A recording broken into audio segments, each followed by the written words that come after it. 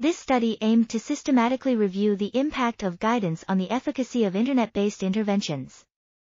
The results showed that guided interventions were significantly superior to unguided interventions in terms of symptom severity, completed modules, and completer rates. However, the effect size was smaller than previously reported when compared to unguided interventions. The qualification of e-coaches seemed of minor importance. Methodological limitations need to be considered when interpreting these findings.